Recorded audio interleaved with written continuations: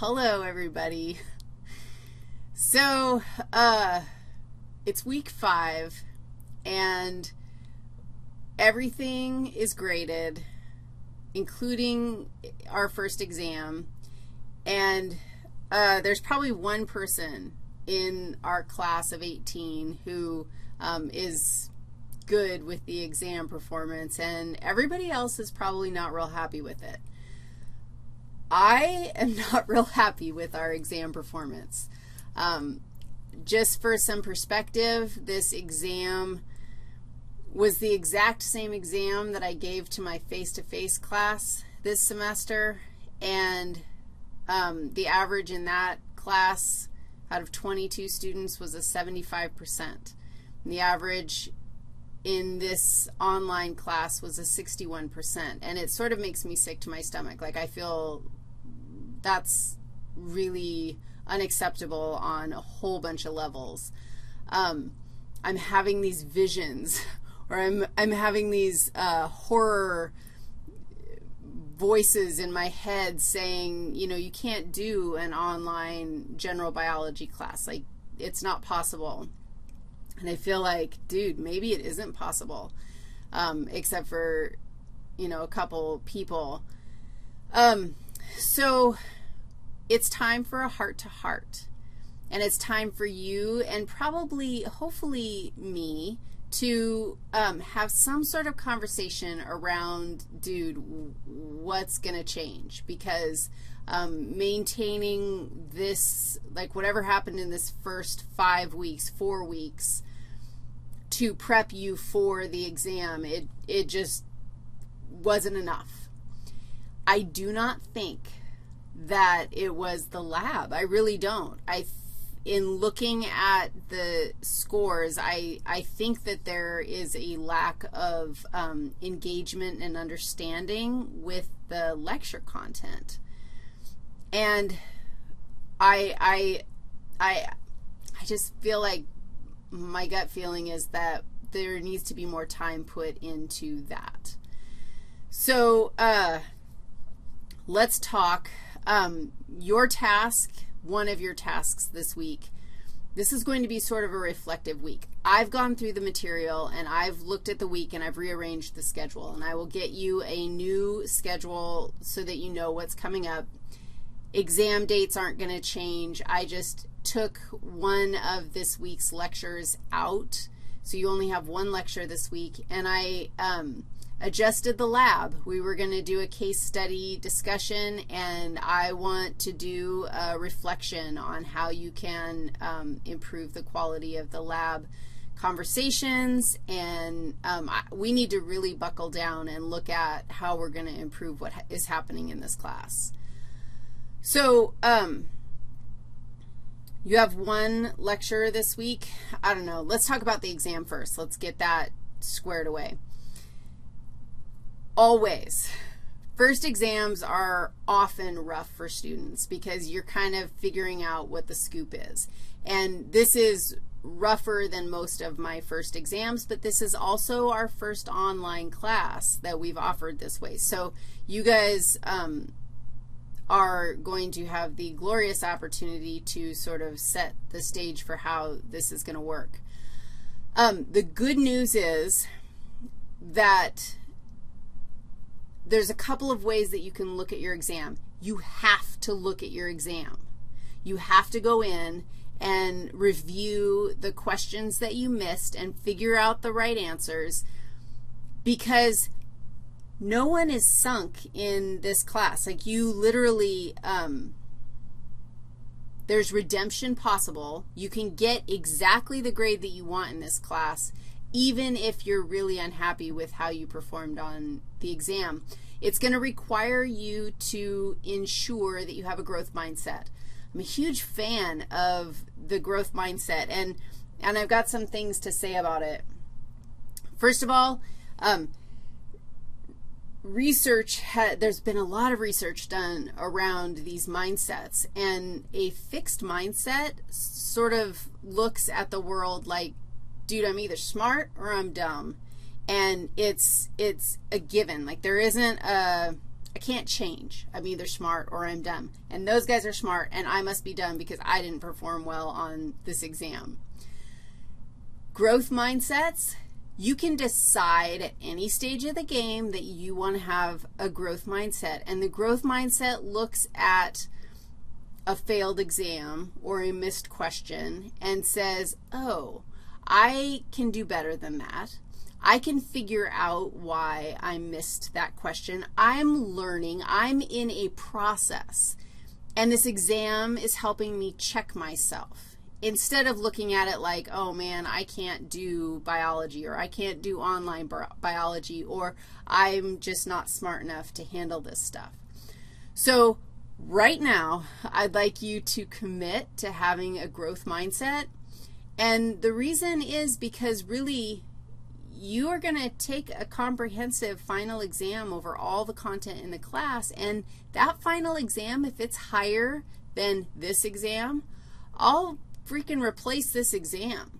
So if you pull an A on the comprehensive final, which is totally doable, all of these concepts build. Like if you don't know what a prokaryote versus a eukaryote is at this point, like you better figure it out for this next section because we're going to be continuing to talk about it. So spending some time making sure you understand what you missed on this exam does nothing but provide you the opportunity to redeem this exam with your final. So you are in good position, and embracing this growth mindset is totally worth your time. People with growth mindsets do better on exams. They do better in school. And the fact is that you can change your mindset. So do it right now. Change your mindset because you deserve it. The class isn't going to get easier. I think that's a really important point. In fact, it's probably going to get harder. Like the content itself is going to get harder. I think it gets more interesting. I mean, I'm totally doing like a, whoa, this is cool, and this is my favorite. No, this one's my favorite, because it really, like all the stuff is just fantastic. But it's not easy. None of it is. And so you're going to have to buckle down and improve your performance just to keep the same grade.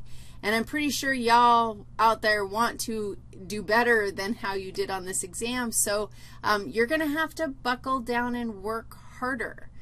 If you're not happy with your score, you're going to have to do something different.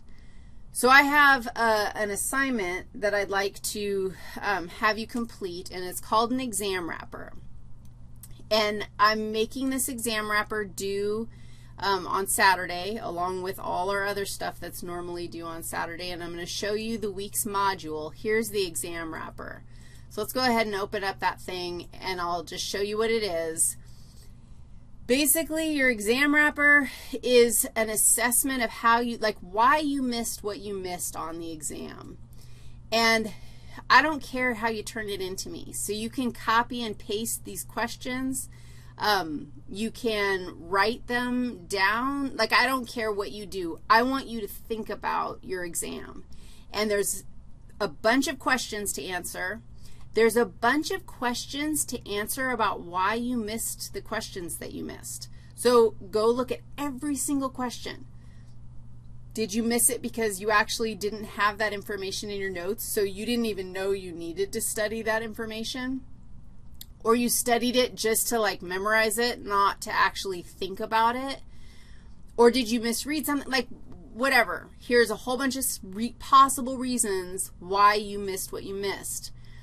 And then after you've done an analysis of why you performed the way that you did, I want you to come up with what are you going to do different this time. And this right here is by far the most important piece of moving forward. And I'm expecting some serious analysis from you guys because something has to change here, and the course content isn't going to change.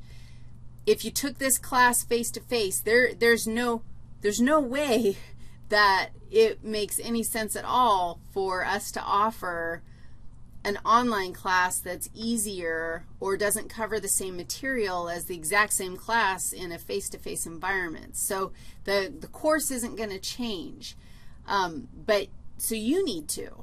And, dude, tell me what I can do to help you out because I'm in. I'll do it. So look at these things that you can think about, and I want to know, what are you going to do? I also want to know what you think I can do to help. So I know somebody said, hey, we need a study guide, a better study guide. I got study guides in there. Like there's study guides that go with every single thing. The quizzes are excellent practice for your exams.